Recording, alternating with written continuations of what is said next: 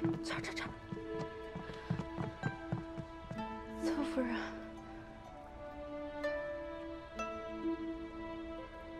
说呀，侧夫人，我们已经打听了，此女是金川主的独女，名唤元英。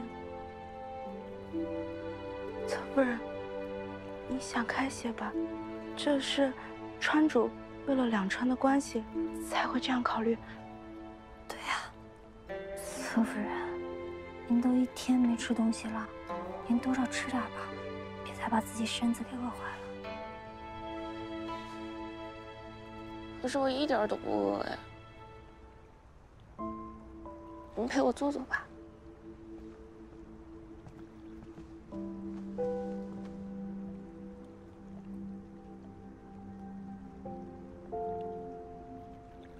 也不知道这个院子他会不会喜欢。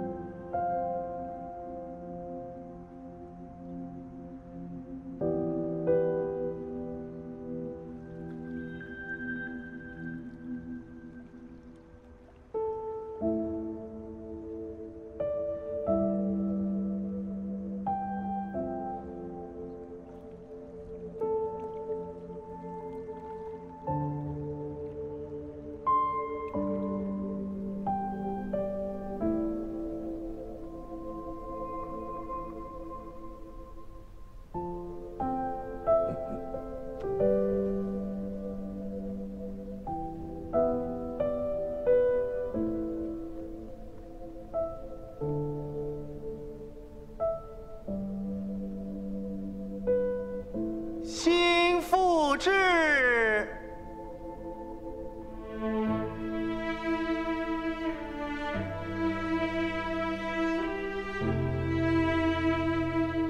吉时已到，请少主携夫人拜天地。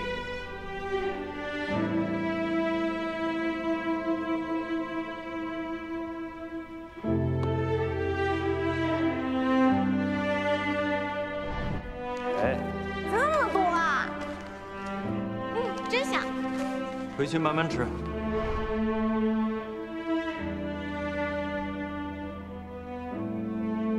拜，再拜，请少主与夫人拜主上，拜川夫人，拜，再拜。请少主与夫人互拜彼此，相互扶持，携手同生。我们济川的女子，即使再卑微，也不会和别人分享爱人的。他既然这样选择，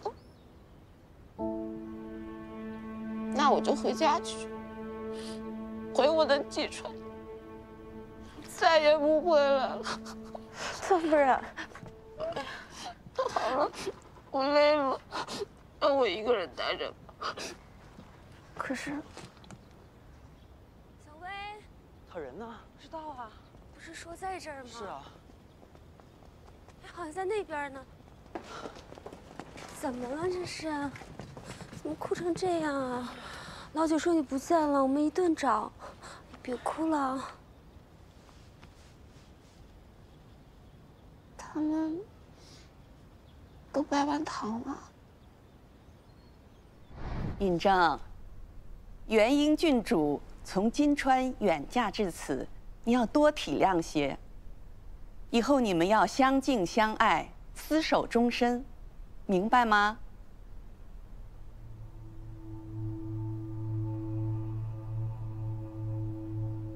尹正，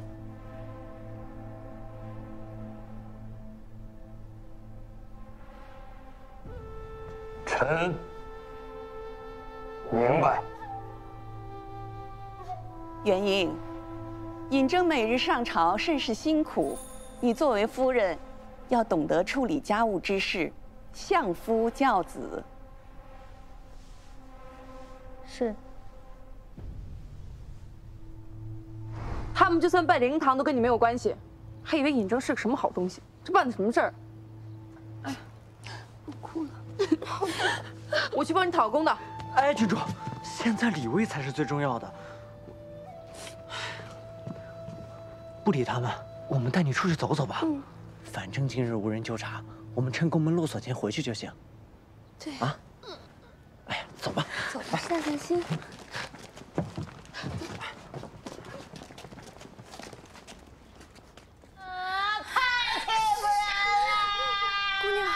小点声！1个礼拜就罢了，现在还要强迫我真哥哥再娶一妻，他们是不是人啊？哎，孙姑娘，咱们小点声好不好？让外人听着了对咱少主不好啊。那真哥哥怎么说？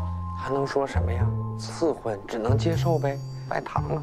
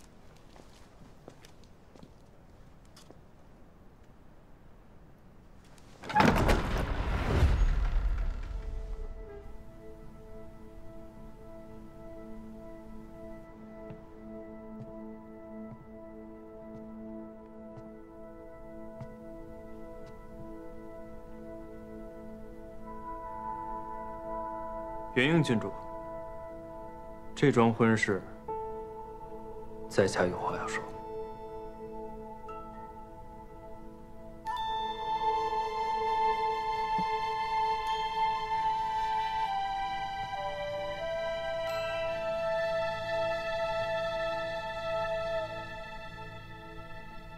正巧，我也有话要对你说，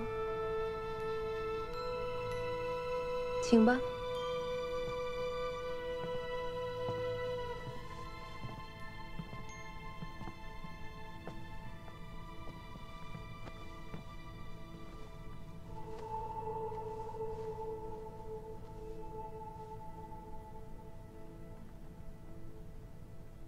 想必六少主也知道，对金川而言，最重要的就是生意。而你我的婚姻，不过是两川主上做的一桩交易。我俩不过是2件货物罢了。但我并不想沦为抵押物，这桩婚事也并非我所愿。眼下你我都无力扭转乾坤，既如此，我便当好这个少主夫人。我知六少主先前因争取上朝而竭尽所能，足见君有鸿鹄之志。但如今少主要掌管何司何事，主上都并未言明，想来仕途不稳。这时节，后院不能乱，少主需要一个贤内助。郡主的意思是，要帮我坐镇内宅。我会当好你的后盾，等你坐稳朝堂那一天，希望少主说服新川主，放我离开。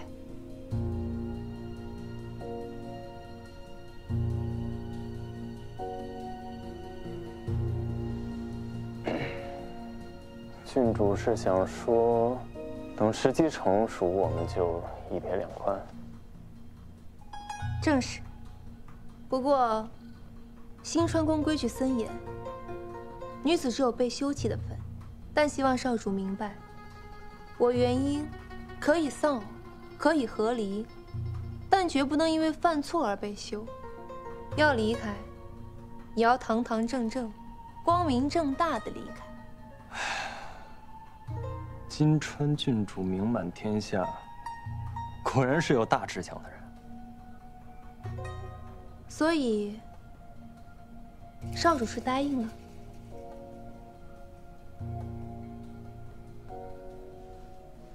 有件事我要提前告知，我有个侧夫人叫李薇，之前我是想把她扶正的，这个意愿不会更改。明白了，这个李薇我有所耳闻，出身微寒，能力有限，的确是撑不起少主夫人这个职分。为感谢六少主诚挚合作，我也愿意完成你的心愿。我会将李薇教导成合格的少主夫人。祝你们二位幸福。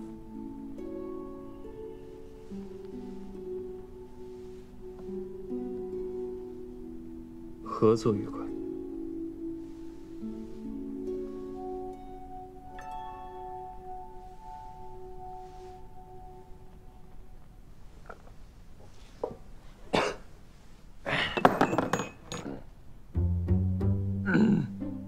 少主这是醉了，酒量不好，也会拖后腿。我没有。你先休息吧。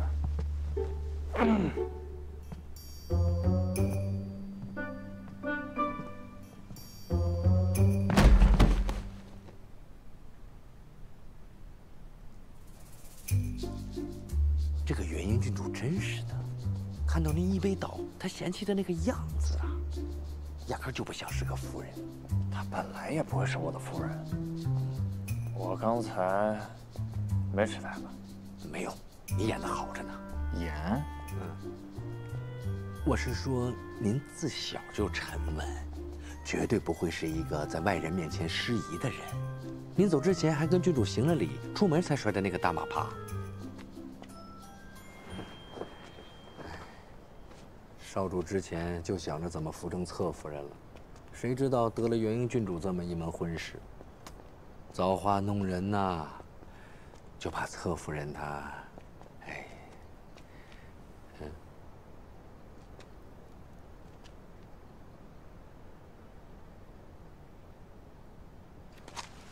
少主，哎呀呀呀呀！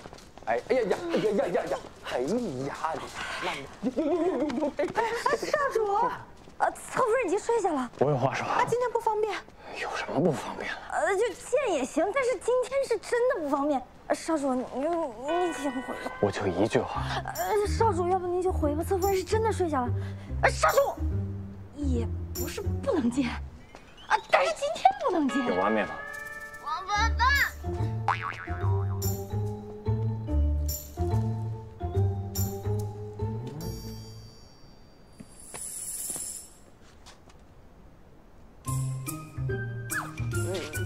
六哥，嫂子没事儿，你放心。你们拜堂，她一个人难受，我和五嫂还有郝家嫂子就带她出去走了走，然后就这样了。反正事情就是那么个事情，你看，你信不信？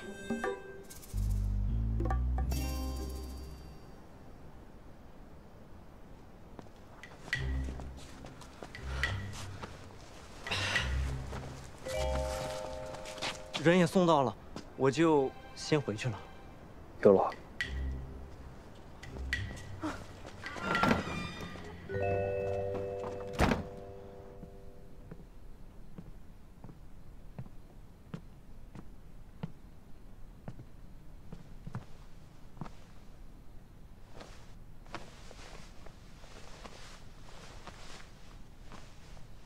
你们说好了。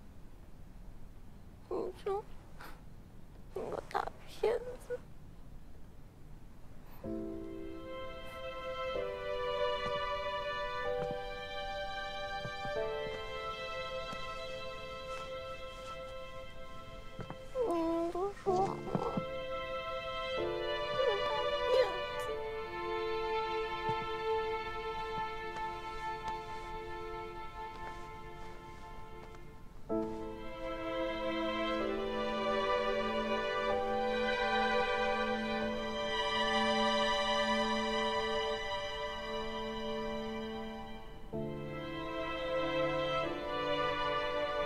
去。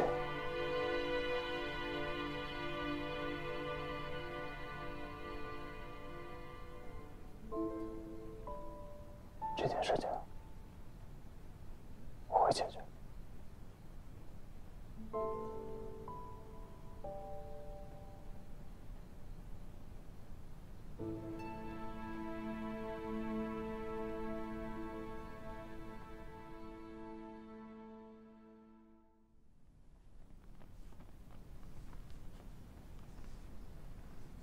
夫人，内务府派了我们过来，等开了府，我们替您料理府中事宜。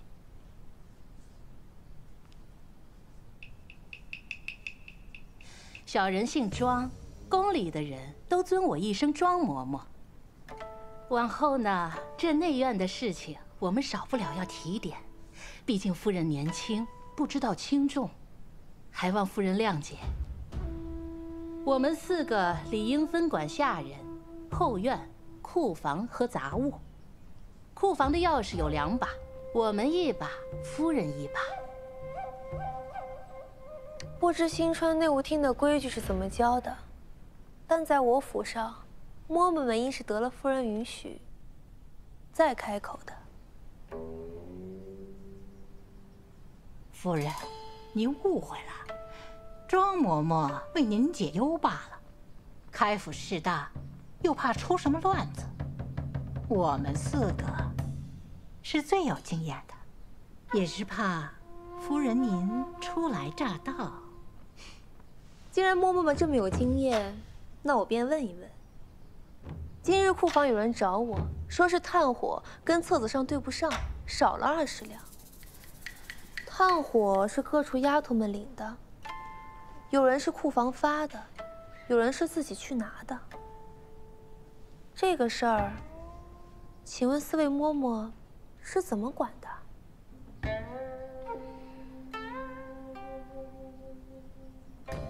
都想当差捞油水，不想担责任。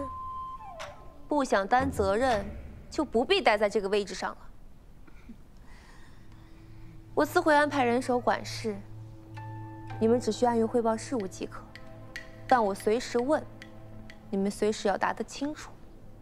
我这人没什么爱好，就是爱看账本。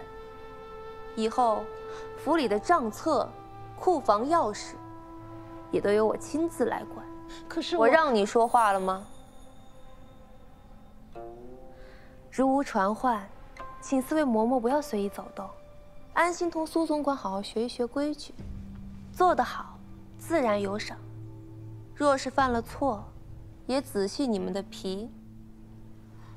实在待不下去，我也不强留，回头自己跟内务厅讲明白。下去吧。是。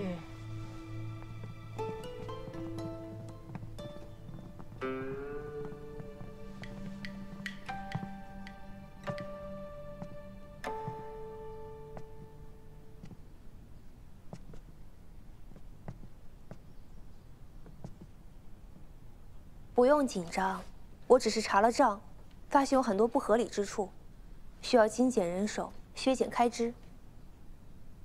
刚才说话的2位嬷嬷，戴的是什么耳饰？回夫人，右边是玉的，旁边那位是银的。你们2个留下即可，另外2个也不必担心，我会盯着内务厅妥善安置的。是。你们俩叫什么名字？回夫人的话，我叫石榴，她叫葡萄，都是大嬷嬷给起的名字，寓意多子多福。我不是来开枝散叶的。你很会说吉祥话，以后对着其他主子说有你的好处，但在我面前不必逢迎。我不愿意让那些认真做事却不善言辞的人寒了心。是夫人。以后若无旁人在场，便不必叫我夫人，叫我郡主便是。是郡主。下去吧。这是重新梳理的宴会流程和宾客名单。之前的流程太过繁琐，流水席固然有趣，但并不是陪于开府的场合，还是改回传统宴席。小人这就去办。这位便是刘宝全，刘主厨吧？是夫人。开府宴的菜单在这里，你回去仔细研究，有什么不懂的来问我。啊，不过夫人，这开府宴菜单，特夫人那份菜单不适合宴会使用，有些做法复杂，你们当天顾不过来，就容易手忙脚乱。还有，这样的场合一定是会饮酒的，一定不要准备不好消化的粘性糕点，客人吃了胃会不舒服。是夫人。辛苦了，忙去吧。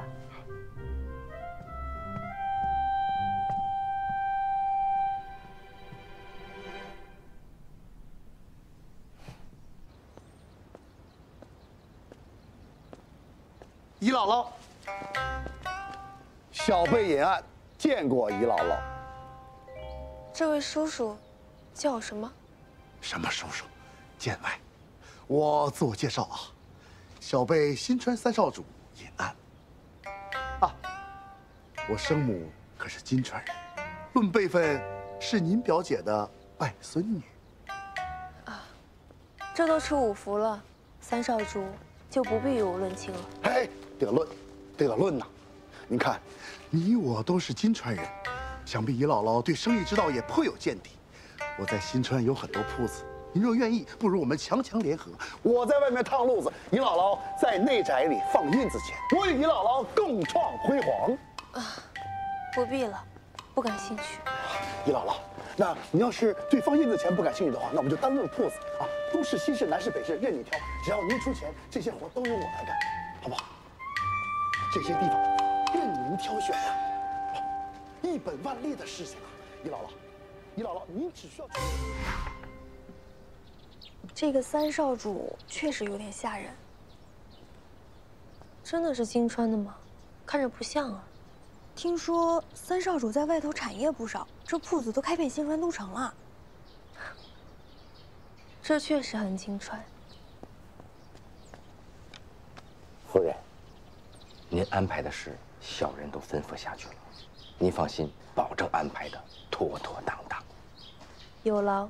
那要是没别的什么事儿，小人就还有些事儿，烦请苏总管牢记。哦，开府事项，共88项注意372条细则。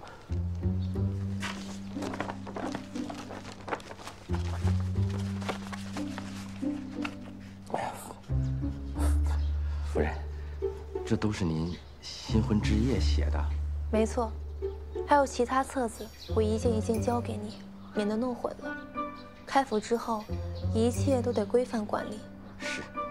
其一，内院服侍者不得随意走动，需两两结伴，互为监管。夫人，您这都背下来了？我自有博闻强记。其二，外院洒扫仆役，除当值者不得外出，违者杖18。夫人，小人识字，待我回去慢慢看来。听是最好的记忆方法。其三，日后若我主子允准，内院服侍者不得进入少主书房，任意闲散人等不得于书房外游荡。书房与内院之间2道小门，须设3班昼夜看守，无故不得擅离，违者杖18。其四，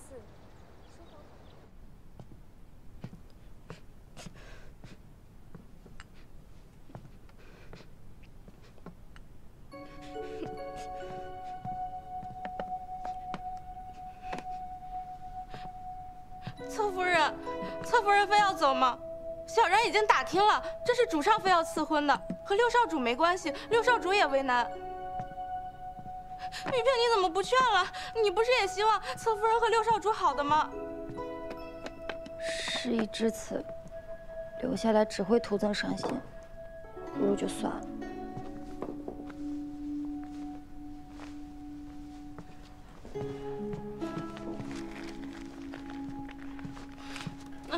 那侧夫人带点吃的吧。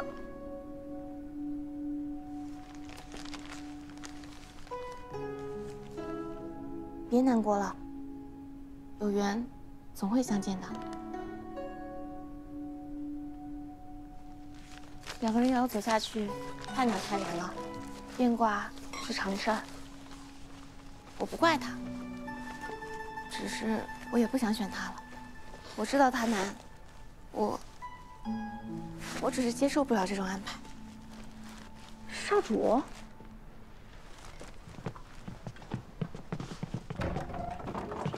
李薇不在，少主不必再来了。我有话和你说。我不想跟你说。我已经和元英郡主说清楚了。少主与夫人说了什么，与我无关，请你离开。李薇，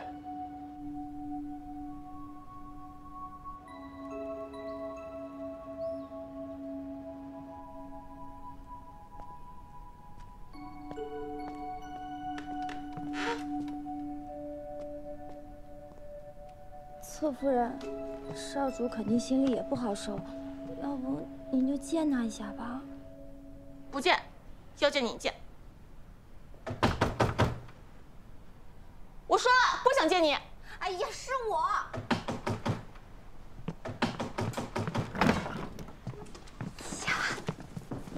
我刚经过院子，你猜我听说了什么？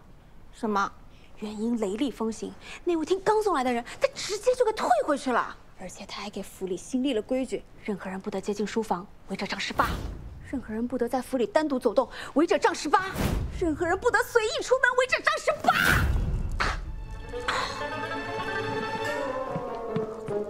18。走，咱们俩一起弄他。哎呀，按话本里写的，我肯定就活不过这一招了。我得走了，我扎了，胆小鬼！你跟我们家真哥哥情投意合，怎么能把喜欢的人拱手让人呢？什么情投意合？我没有啊！我得走了。侧夫人，我家夫人有请，请吧。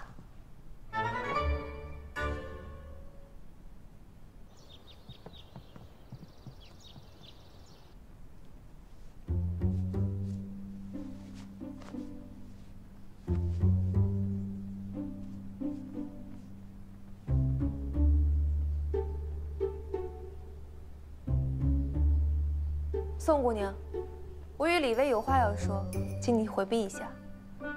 我要是回去了，谁知道你会怎么害我此生最好的姐妹李薇？啊？嗯？再说了，凭什么你让我回？我还有理由在这站着呀！自学豆腐，我整。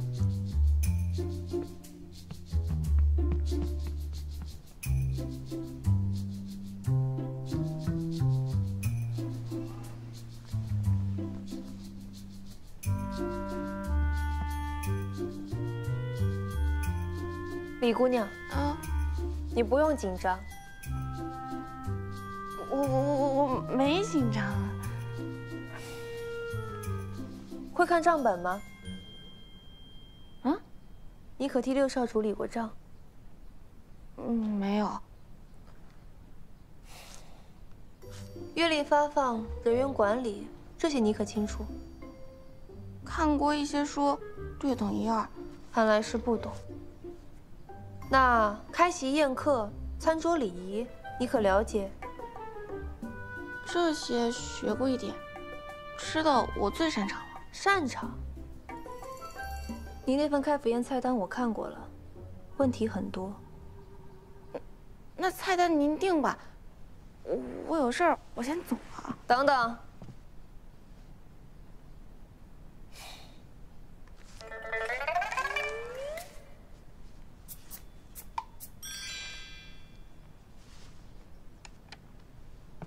跟我去找六少主，我们把话说清楚。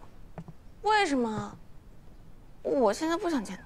人长了嘴，就要把误会说清楚；生了耳，就要听旁人辩白，不要因为矫情，又或者害怕面对而逃避问题，来回扯皮，浪费光阴。走。误会。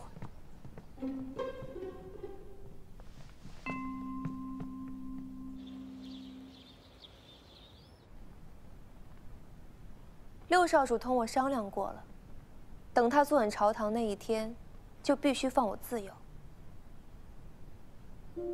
啊？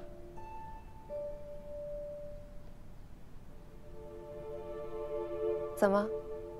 很意外？我不愿掺和你们的事儿。我父亲认为我奇货可居，想将我的婚事作为筹码，所以选择了新川少主中他认为最有前途的一位。我无奈屈尊于此，不过是缓兵之计。对尹真而言，我只是他的幕僚。至于你，他希望你成为他的夫人。你自行判断，若是同意，日后我便是你的先生，监管你的学业品行，直到你能执掌内院。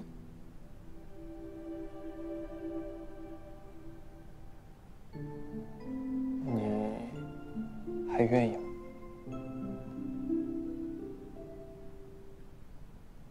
我不知道，我得想一想。我来新川，不过是个亟待更正的错误。罔顾他人意愿的指婚，便如强买强卖。我都没有放弃抗争，你俩本就有情，难道还想低头认命？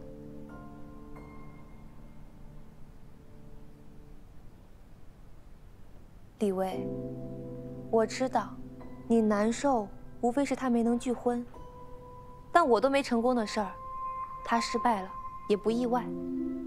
六少主是个好苗子，待他成长起来，定能与你排除万难，长相厮守。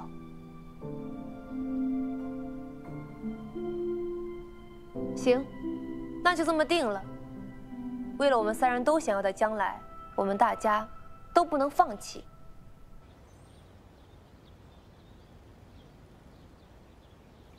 这三个人到底在说什么呀？一句也听不见啊！看他们的表情，原意不会是要把李薇赶出家门吧？不至于吧？李薇，我已经为你制定好了一个计划，从今以后，你必须严格遵守，尽快成为一个合格的少主夫人。16。倒也不必拔苗助长吧。少主所言极是，这些书是少主要读的，只有最上面那本才是李薇要学的。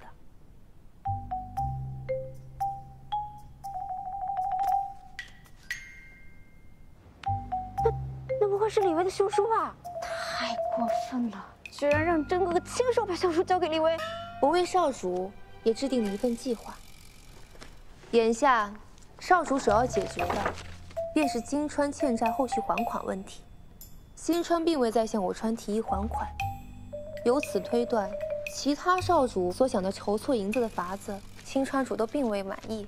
那这，便是六少主最好的机会。英雄所见略懂。我弱弱的问一句，两位的计划，我能不能不参与了？我想回家。不可以。你凭什么说不可以？少主还有资格说不呢。抱歉。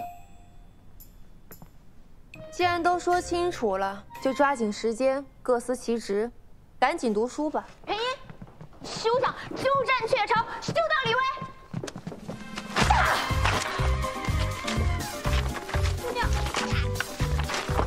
李薇，你别怕，这次我不会逃了。能把你从这个家里赶走的人只有我。哼，哈，想都别想！宋武，他没有赶我走，刚刚撕掉的是原因给我的文书。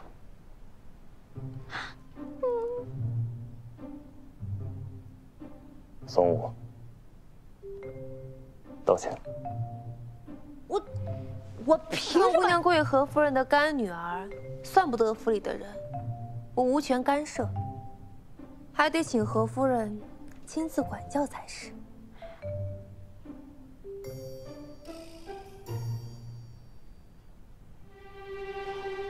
对不起，青鸾。这文书已经撕毁，就算道歉也无法复原。但这书李薇还得看，所以还得请宋姑娘一片一片原封不动地粘回去。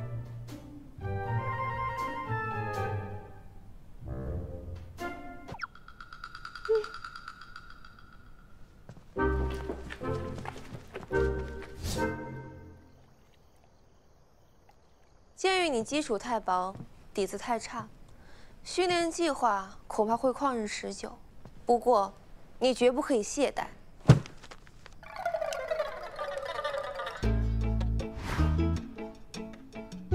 我写了个样子，请少主效仿。其实我的行至在新川那也俗，有劳郡主。真不错，能得3分了。继续吧。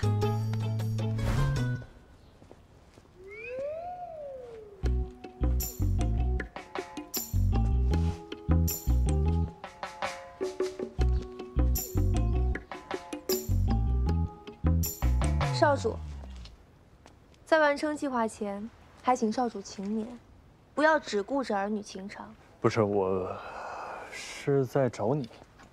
我刚巧有了一个还上金川欠款的想法。既然有了想法，杵在这儿做什么？还不快去写奏折？是。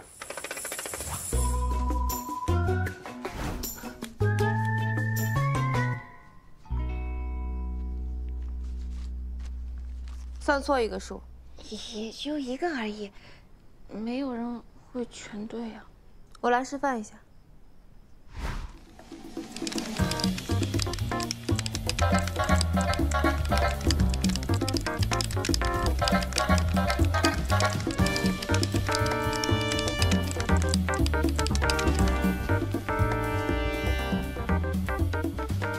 我就从来没有错过。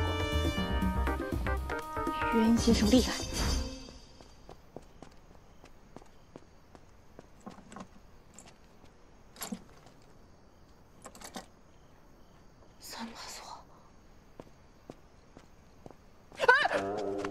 我说过了，为了身体健康考虑，以后禁止宵夜，子时前必须入睡。宵夜，我不吃那个的，是狗想吃，百夫想吃，所以我就过来看看。全府禁止宵夜，百夫也不例外。跟我回去睡觉。啊。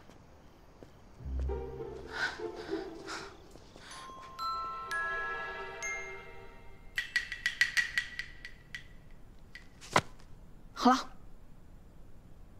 大少夫人江月来自银川，喜爱煲汤，讲究营养；二少夫人赵芳如来自代川，喜爱螺蛳粉和臭豆腐；三少夫人董海棠来自苍川，因苍川多海棠果而得名，没有忌口；四少夫人安熙园来自墨川，喜爱甜食。这次你要都背下来了。郡主，以后可以先吃饭再背。少主，在拜出公主之前，最好大家都能有个体统。我现在算是李卫的先生，您的幕僚，我所做的决定，还望少主支持。先吃饭。这几年新川与金川的经济往来资料，少主看完了吗？看完了。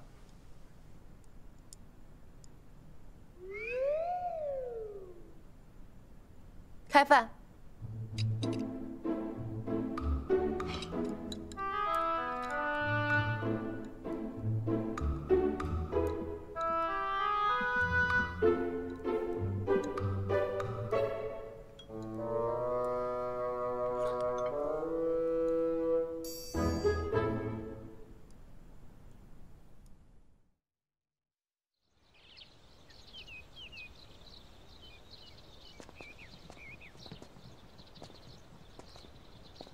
你们搬出宫后，我来找你就方便多了。搬过来之后，这个正院是给金川郡主吧？你住哪儿？我住东小院。他没有欺负你吧？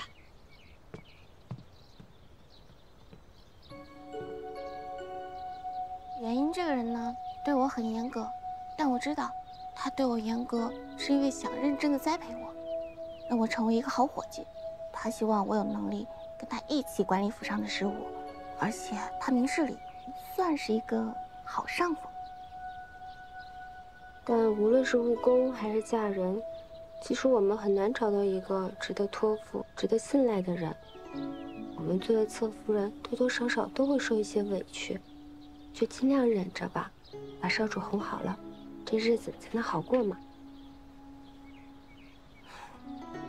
我还是不太能明白，为什么非要把少主哄好了？这行船的女子为什么只能仰仗丈夫的鼻息，看着丈夫的脸色过活呢？若不是他们将女子困在宅子里，那女子肯定有所作为。像元英这种人，早应该有她自己的一片天地。你竟敢偷听主子讲话！你们的主子啊，他在背后议论我家主子，还不让人偷听了？你胡说！我们家主子才不屑在背后嚼人舌根呢。你这么有闲工夫，不如回去把自己的水平提高提高吧。雷霆手段，女中出葛，是他非说的。好呀，不是你，谁说的？侧夫人，人家在说我们家的事。玉萍，干嘛呀？侧夫人，他说你坏话。我们家侧夫人是你能随便说的吗？我家夫人才是全天下最好的夫人，我们家主子才是。我们家是，我们家行了。丁少别家，跟别家吵架，还舞到正主面前去了。夫人，小人知错了。可是我真的看不得他们说你。你这一维护我，比10个抹黑我都可怕。你有自己的差事，除了差事之外，也该有自己的生活。哪怕多读点书，也好过现在把心思放在不正道上。16知道错了。我知道，如此行事，也是因为你对我真心。但原本我与对方井水不犯河水，你与别个一闹，让我们不好见面，日后共事还麻烦呢。以后你还是长点心吧。是夫人。别哭了，起来吧，我们去跟侧夫人道歉。是，该我们道歉才是。小人知错了，不该偷听侧夫人说话，更不应该动手。小人再也不敢了。不要紧，这事儿我也有错。郡主是为了我好，我不该说她苛刻。玉萍也知错，请夫人责罚。罢了，我已经批评过她了，你们俩都下不为例。是。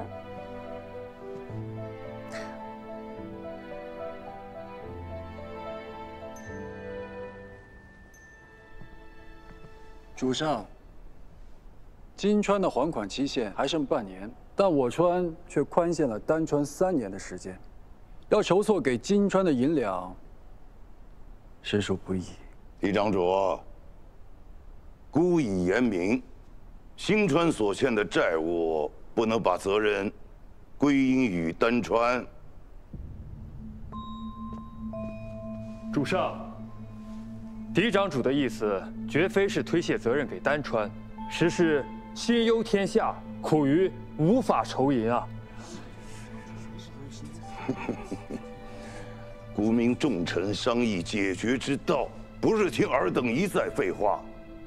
总结情形，便是路边3岁小孩也能白描，何须古公之臣云集此殿？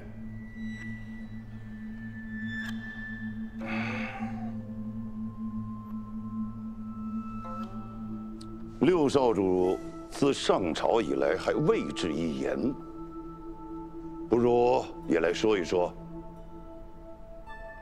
不用怕吵，姑且一听。是。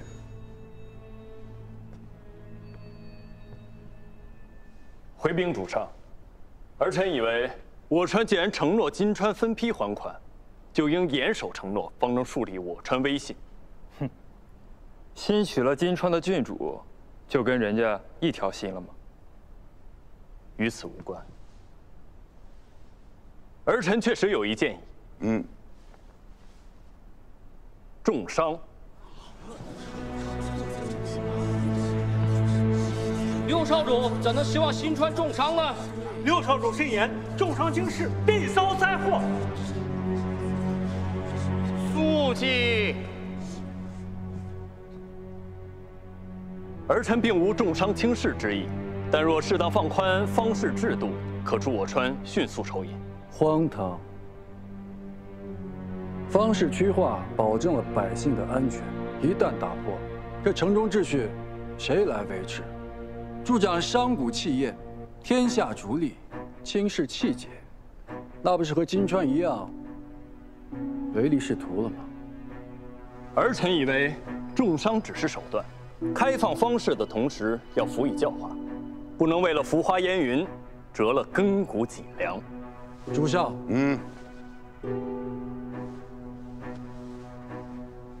顾桥这老六已经有了一定的想法，待回去完善后，写一道折子，与顾桥交。是。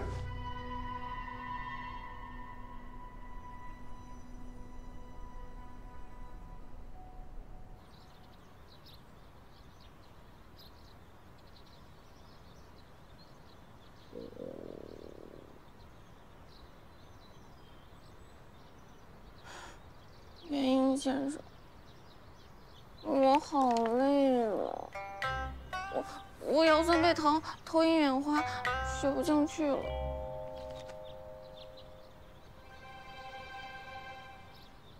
劳逸结合，才是学习之道。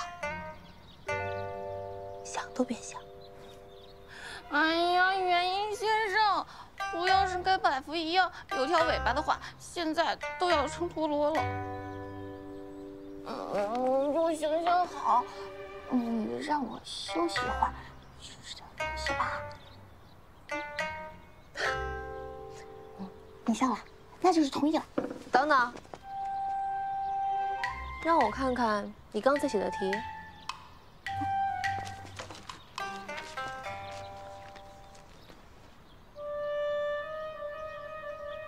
10道题才对了5道，就可以得5分了。那就休息吧。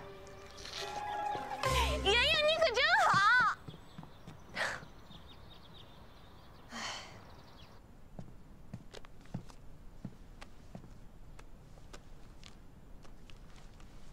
今日上朝，把意思都说了吧？说了。贝迪张主和他的人挤兑了吧？若我没猜错，他们以你娶了金川郡主一事针对你了吧？若再遇此事，你就说这些事情，在下可以解决。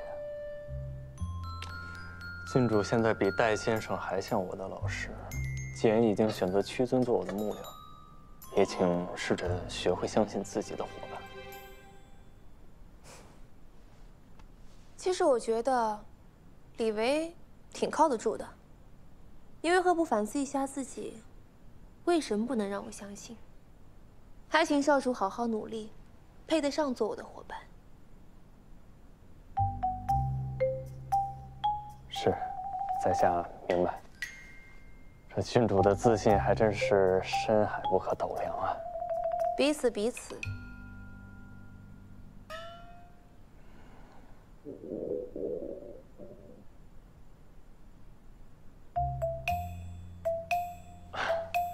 要不咱们请少主把奏折看完再去吃饭，不要拖延。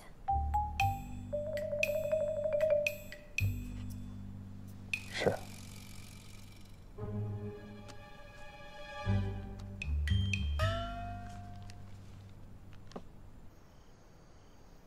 元英做事一丝不苟，我把百福的食盆放在亭子里了，一会儿元英经过肯定会把它收回去。我已经连着训了百福3天，他已经学会护食了。只要元英经过，就能弄他。来，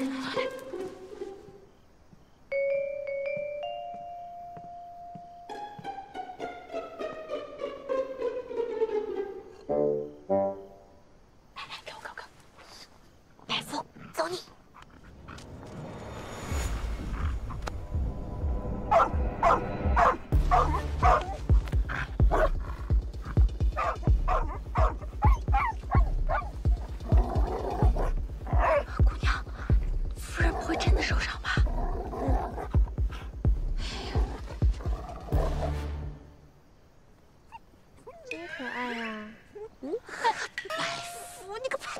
是不是又吃多了？李薇，别闹了，你这些小伎俩对他没用的。走吧。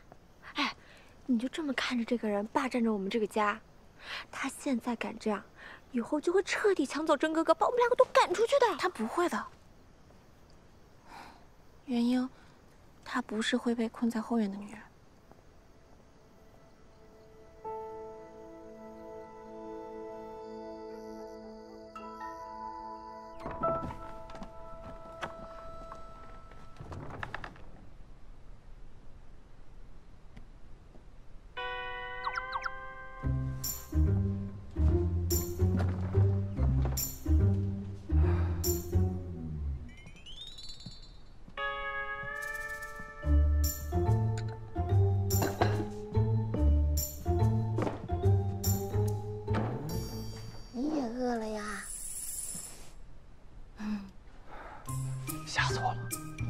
吓死我了呢！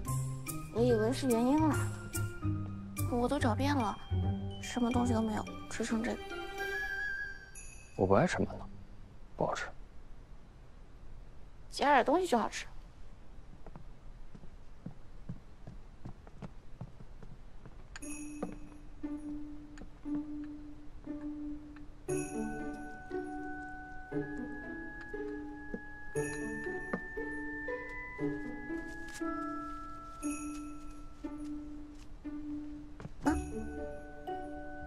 尝尝嘛。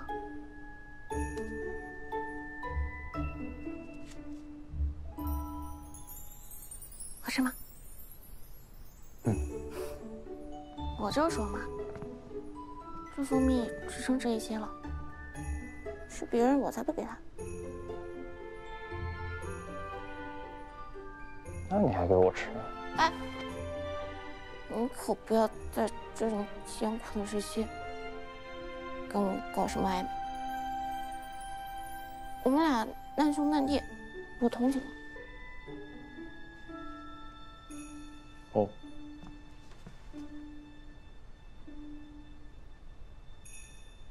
我想，你先说。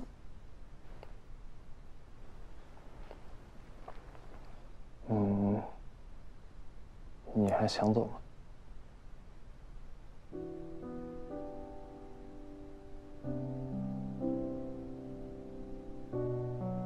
我想好了，在这里，元英是你的夫人，在她脱身之前，咱们井水不犯河水。以后的事情，以后再说。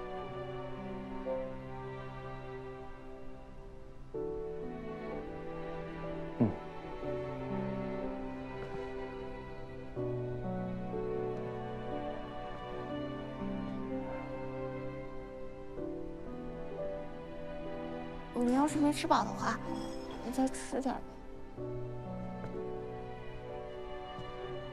你多吃吧。你有肺病，你多吃。我吃饱了，你可以多吃。我也吃饱了。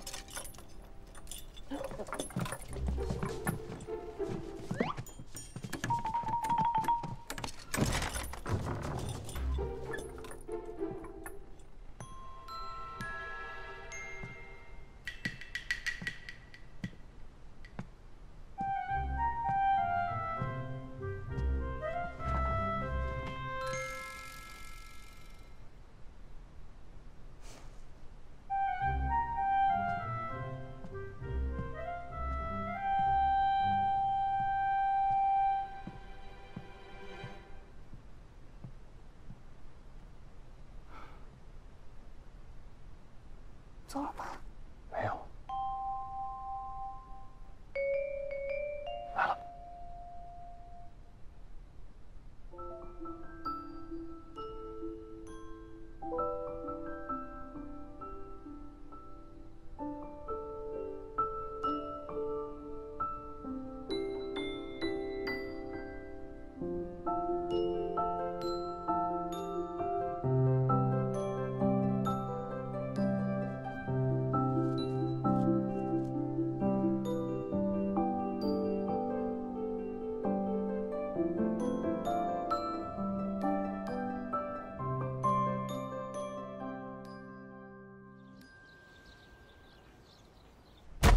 父亲，你就让儿子回府住吧。以后我一定每日进宫，陈姓婚定。你就别把儿子拘在宫里了。哼！哎呦，姑还不知道你，一出宫就花天酒地，弹劾的折子都看不过来了。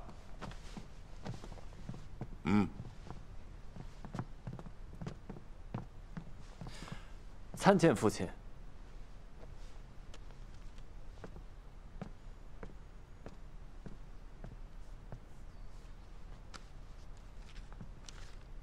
新春百年重视农轻工商，前朝皆不敢破而后立。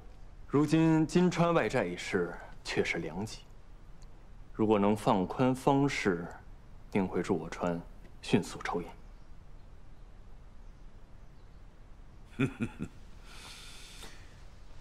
哎呀，欠金川的钱不难筹措，但此机正是效仿金川、打破方式限制的最佳时机。此事重大，不能一蹴而就，唯有步步放宽，潜移默化。依你之见，首先该做什么？去宵禁，开夜市。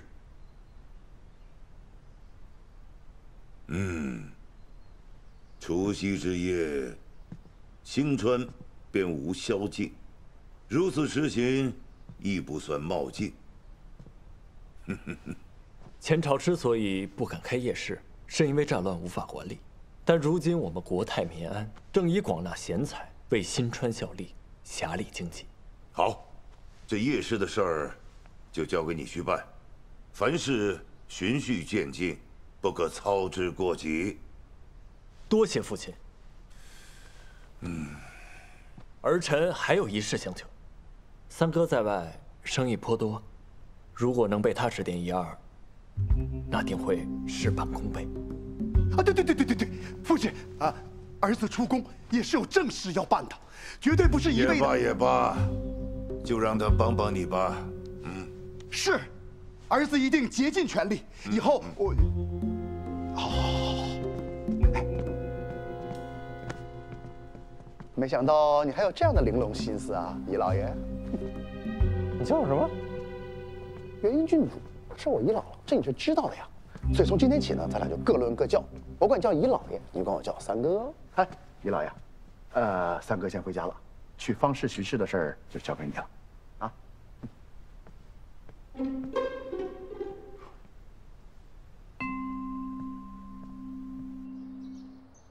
各位，从今日起，我们就自由了。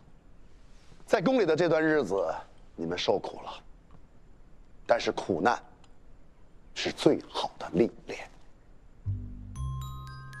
下面要说穿越血与火的烟云了。穿越血与火的烟云，我们饱经风霜，忆往昔，沧海桑田。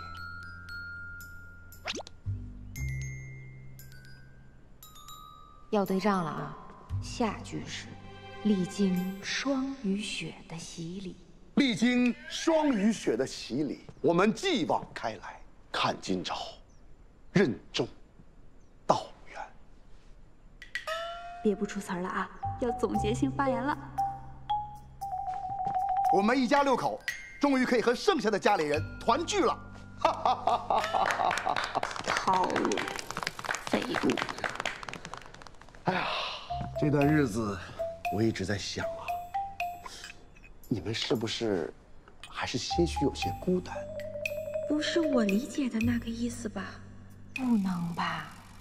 所以我决定再给你们添一些姐妹，意下如何？我们还想给你添口棺材呢。哎，少主，哎呀，你看，羊皮鼓，哎呀。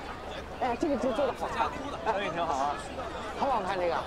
这少主心思还挺细的，知道您问的话，接公庙调研还带您出宫。我自己也想玩。老板，生意怎么样？哎呀，公子托念我挺不错的，真不错，生意兴隆。您还埋怨少主呢？新川主赐婚，这不是少主能干预的。而且元英郡主不也说了吗？这桩婚事不作数的。我没有埋怨他呀，只是很无奈。这件事情谁都没有做，错的，是新春的狗屁规矩，一点比不上我们的技术。老板，生意挺好啊。啊，还好还好。这以后要是推行夜市，你还愿意出来？愿意，当然愿意。好，生意兴隆。啊，慢走啊。哎，这个面具有意思啊。这个怎么买呀？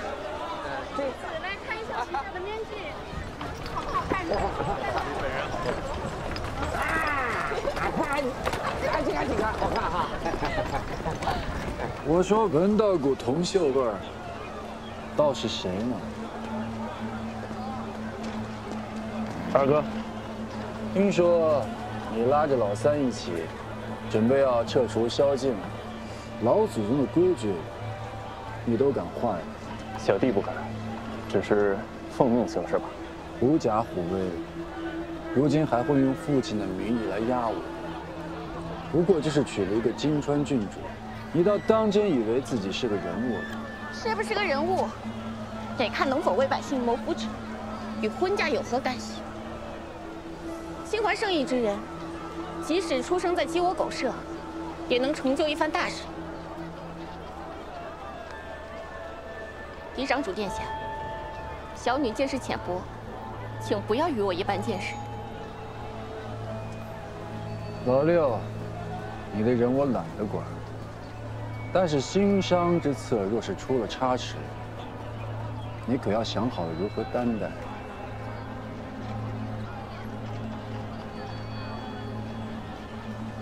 走。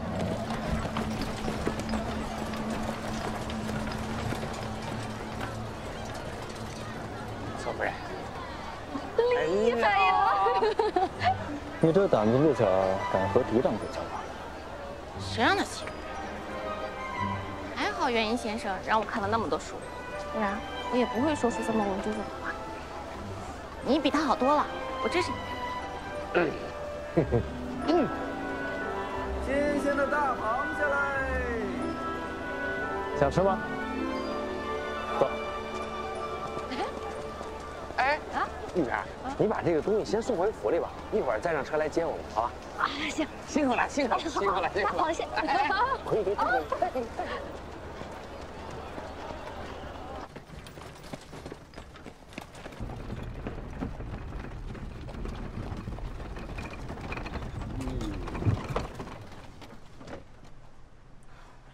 这么快就到家了？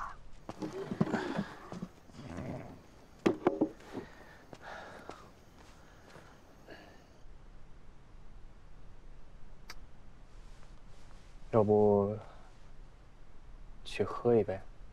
好啊。我想你不能喝酒。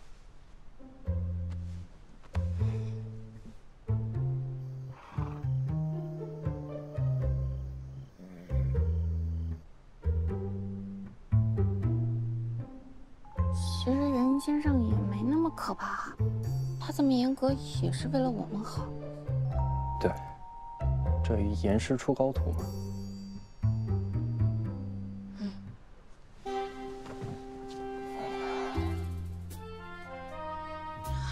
顺理解还是先坐一会儿吧。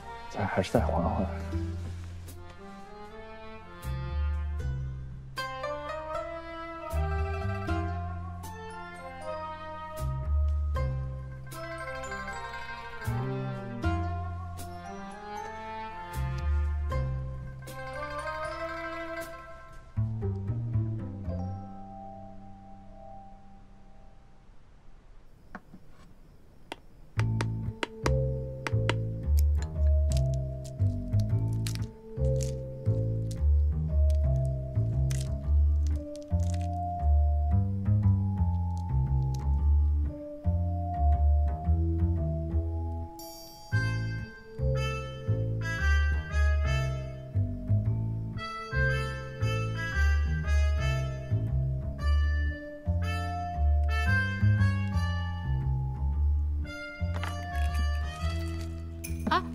不用了，我喜欢自己嗑螃蟹吃，有原因的。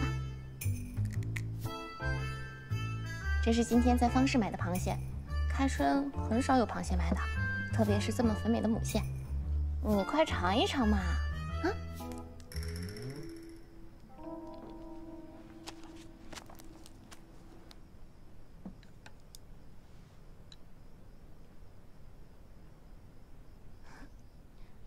是吗？嗯。金川临海，郡主以前也常吃蟹吧？确实，小时候经常吃螃蟹。那时年纪小，一只总不够吃，父亲和母亲都知道，便将螃蟹都让给我。他们平时对我管束严格，也就只有吃蟹这种小事儿，才会心软，放我一马。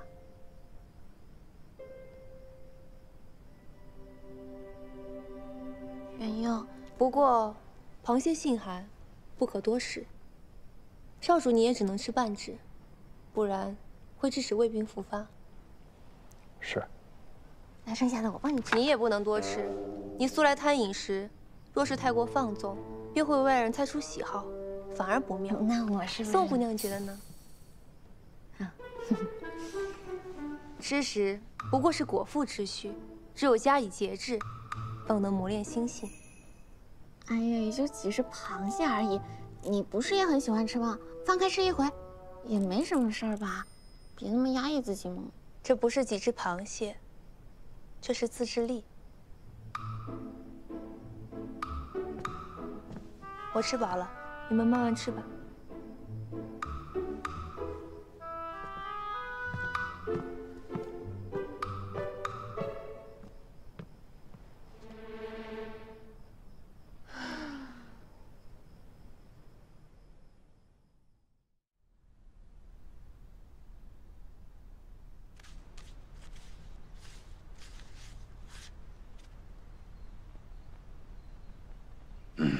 主上的字写的是越来越好了。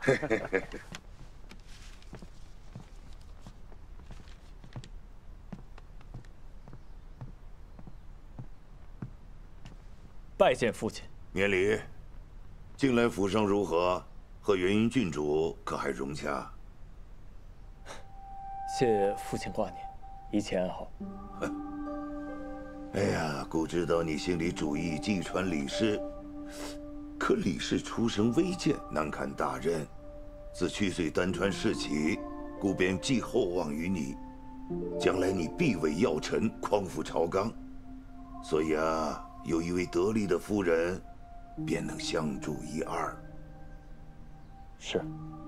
除了你二哥的开府宴，姑都不曾亲临，也不能偏待你。这幅字就当做你开府的礼物。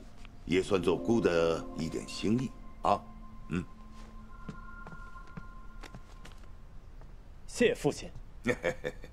哦，对了，还有一件事，你五哥年纪已到，七弟从小刻苦青年，姑打算下个月为他们开府上朝，你得多帮衬这些，这也算是你最要紧的事。是。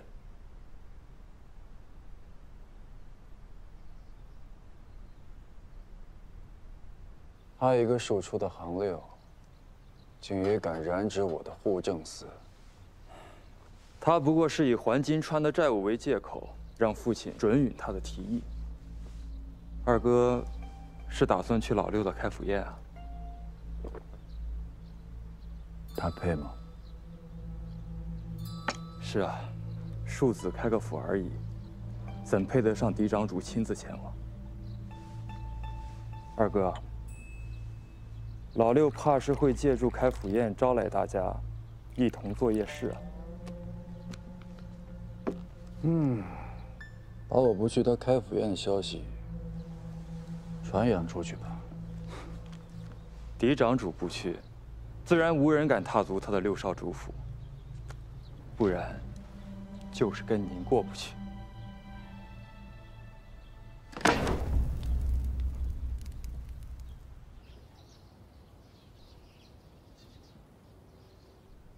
记住，务必按照名单上的顺序排布座次，不得有误。是。是。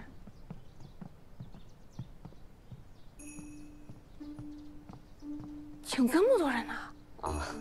这是最新确定的宾客名单，明的席面一共订了4桌，就在这屋子里。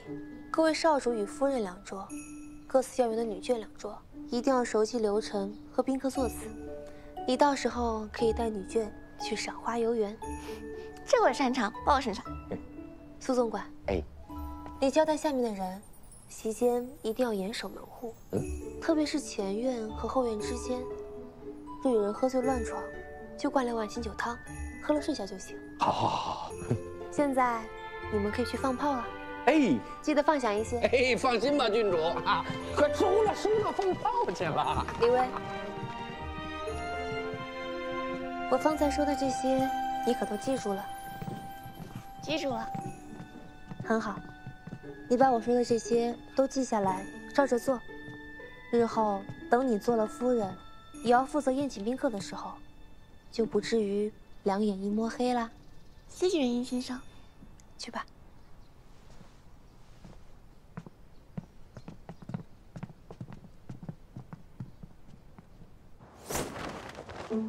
开府！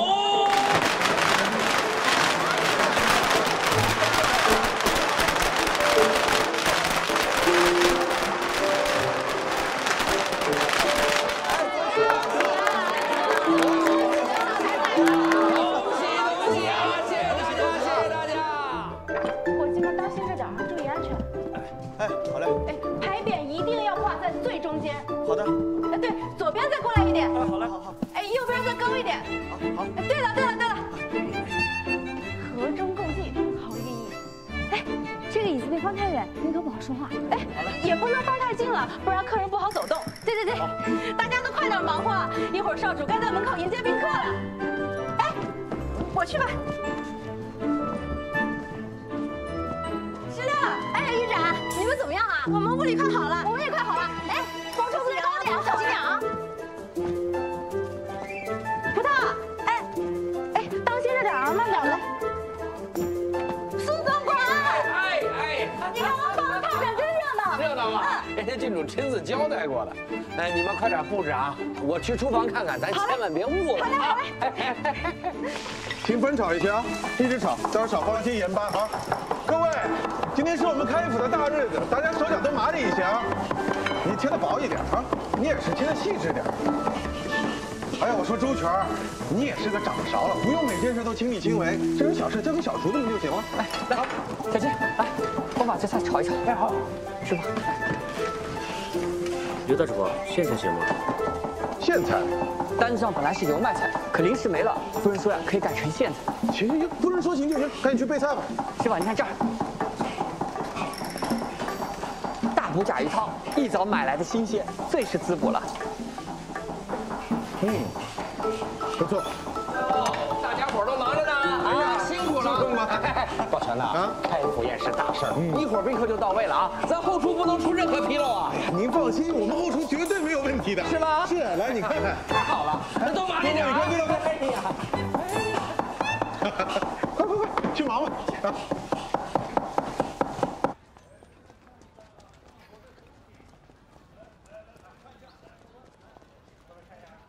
都过了这么久了，怎么人还不来呢？二哥关系盘根错节，他宣称不来，谁又敢来？就算是这样，其他少主和少夫人怎么也不来啊？哼，你平时不是总跟他们混在一块儿吗？还以为有多要好呢，看来也不过如此嘛。没准是路上耽搁了呢，我们再等等吧。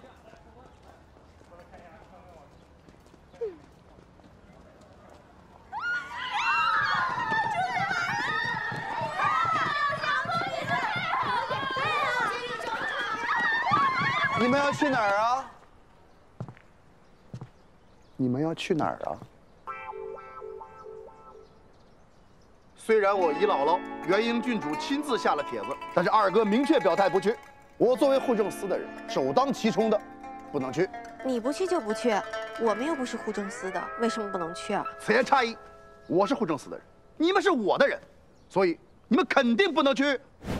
真想让这位三郎喝点药啊！死老三不是办公去了吗？怎么这个时候回来了？就差一点儿，要不然咱们就走了。好不容易能出门，不会泡汤了吧？那我妆岂不是白化了？知道，你们呢想去跟小姐妹们聚聚会，我又何尝不想给元英郡主这个面子呢？但是二哥已经明确表态了，我这也没有办法呀。怂，真怂！哎呀，吓我一跳！不是，你遮着点吧，你二哥多可怕呀！哎呀，别扔了！我有的时候真的不想打你，但有的时候我真的忍不了。你就算打我，我也得为你的人身安全考虑。如果二哥真对你下手了，我就得为你拼命。当然，拼命是小，你受伤是大。